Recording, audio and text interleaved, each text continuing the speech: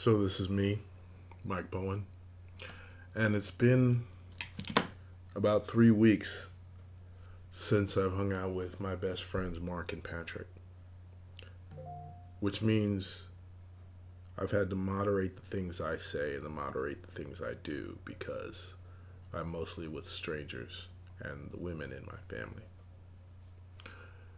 And that means I've only got to share what's on my mind with me and my readers somewhat, because everything that comes out through my writing to my readers is distilled. And sometimes the formations of those thoughts are still in the text, and sometimes they're not.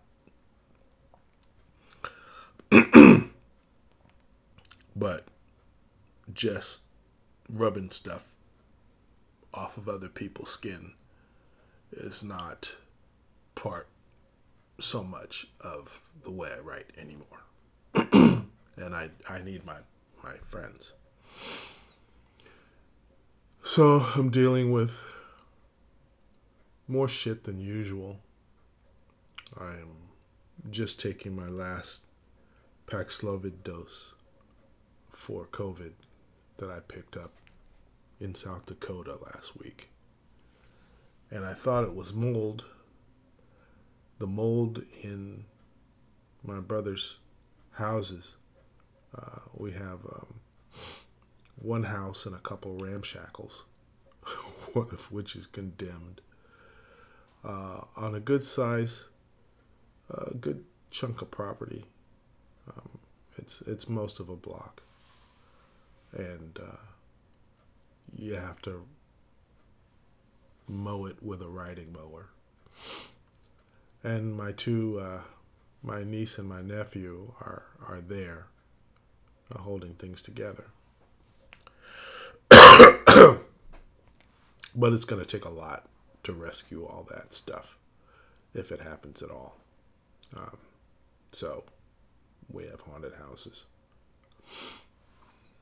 I spent time with my mother, and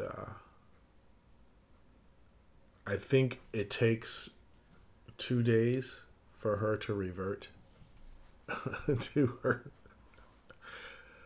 her manic properties. I don't know how. I mean, I'm not trying to cure her of her weaknesses, but now I know how long I can stay with her.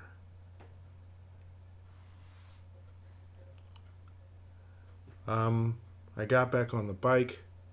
It's been a while, but I did. My new diet is coming along very well. I'm down to 188. I want to get to 185. I don't know that I can do that without a regular exercise, which I couldn't do for the past couple weeks because I was on vacation, and vacations are not about exercise. What I did successfully do this vacation is empty my mind completely. Just being in lonely, desolate places that have a certain kind of beauty, appreciated from afar.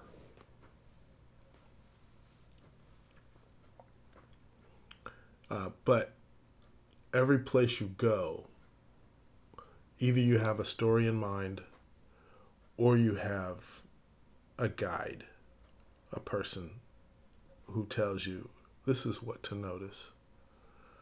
And it was very odd having a guide in my mother to notice what she notices about the place she's been for the past 13 years.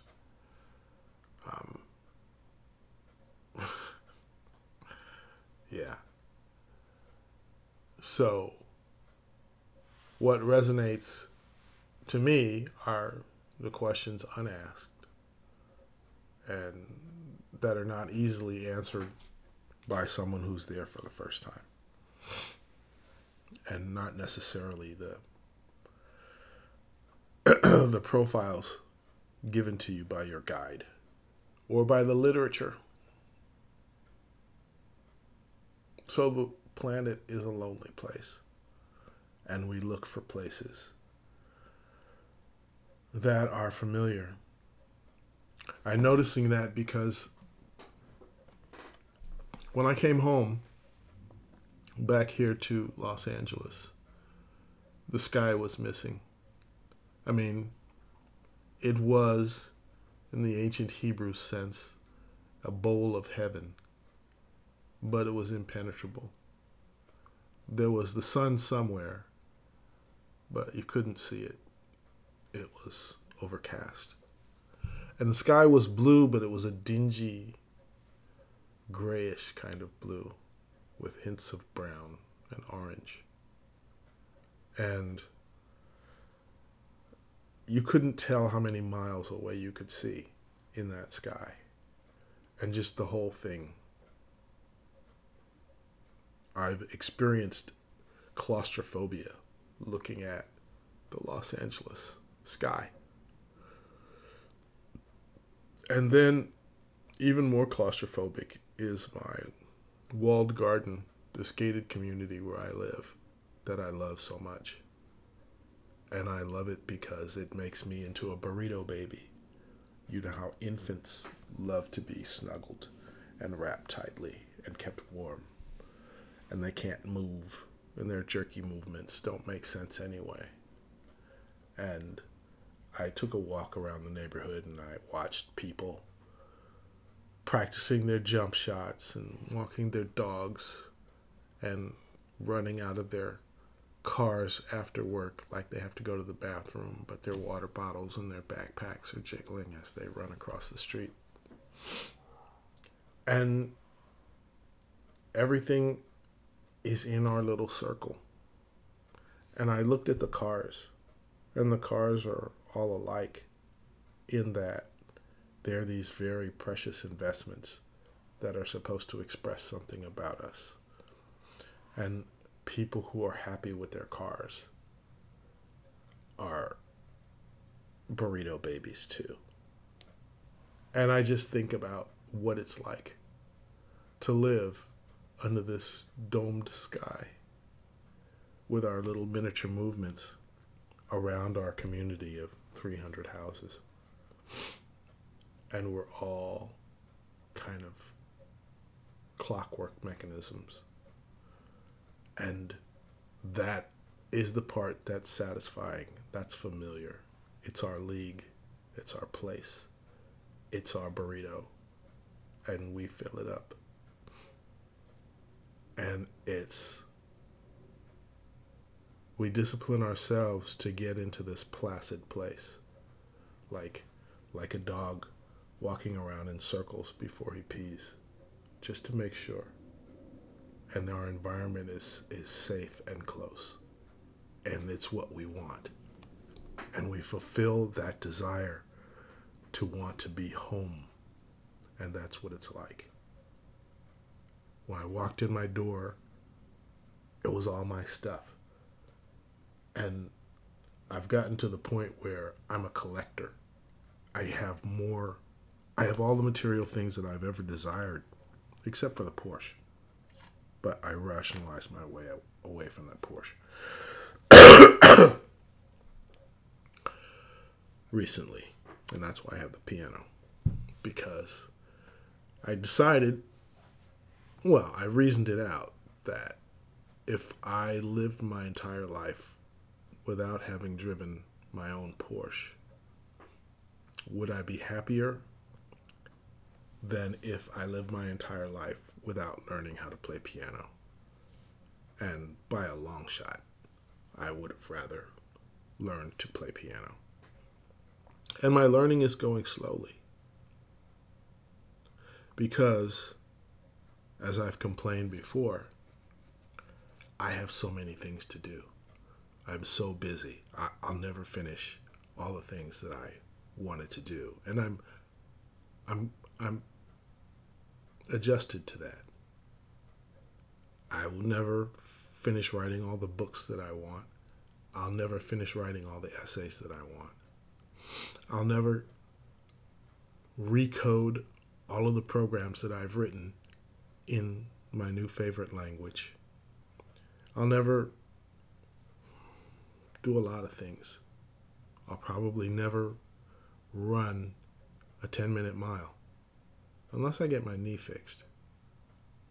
And I don't think I'll be able to get my knee fixed.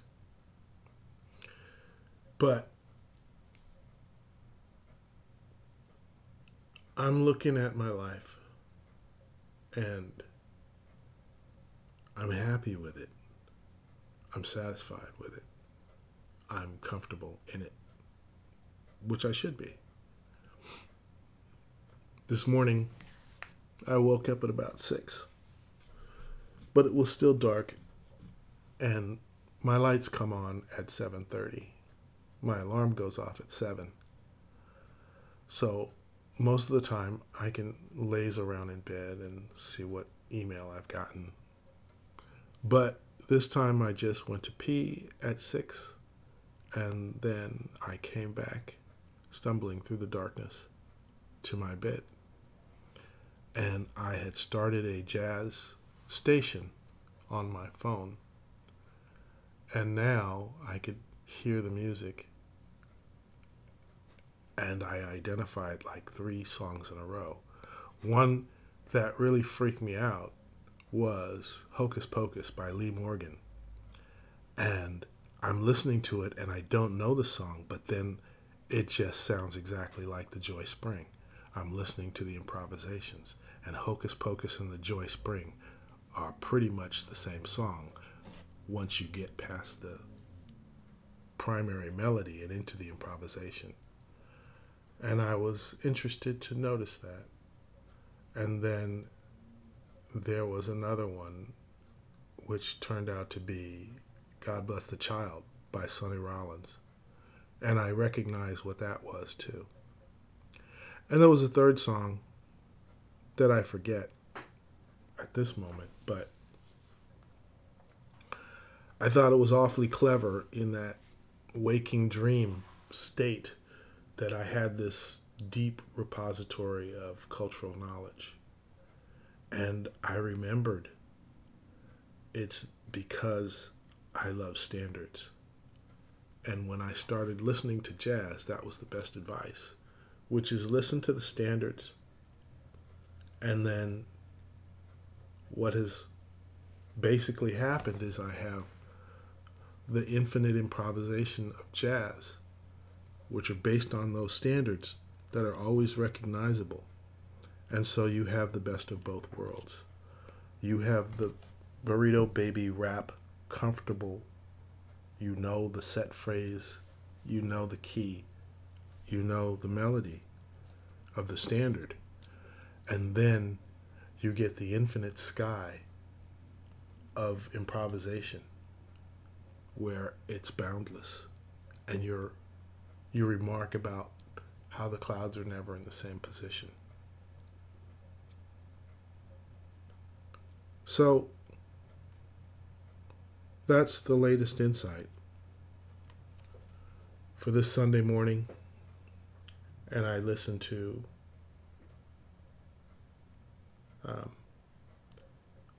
the guy I like, the Scotchman. I think he's Scottish, and he reads a poem every Sunday. And the Abbey of Misrule is back. And Kingsnorth is writing about hermits and holy wells. And now that I've emptied my mind, I'm going to try to reduce the number of things that I let into it. Because coming up are some difficult things that I'm going to have to deal with. I have to do taxes for myself, for my nonprofit, and for my father, all in October, or else. And then there's a new regime at work, which requires different discipline and different accountability, different priorities. But at least I'm over my illness for the most part. I don't know how long I have to keep isolating myself. And I've gotten over my addiction to Starfield. It remains interesting, but not so compelling that I need to play every day. So I'm going to finish washing the last of my clothes from my vacation, which I returned a week ago today. I'm going to finish washing my comforter. I've changed my linen, rearrange my shoes, and get ready to put some more long sleeve shirts into rotation because it's starting to feel like an actual September. Haven't used the air conditioner all week, and I was sweating earlier this week because, you don't want to spread COVID through the HVAC system.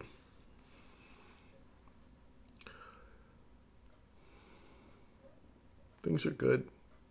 Things are good enough. There's more to do. I have to write an AI paper, and it was pleasant to hear David Brooks tell Sam Harris that he's been writing one for 8 months and he hasn't figured it out yet. And it's true. Nobody's figured it out. We're all just throwing out our best guesses right now. Even my company, and I'm in the AI and analytics division. We don't know everything that we're going to do. It's change. Yeah, it's change. Well, you all take care of yourselves.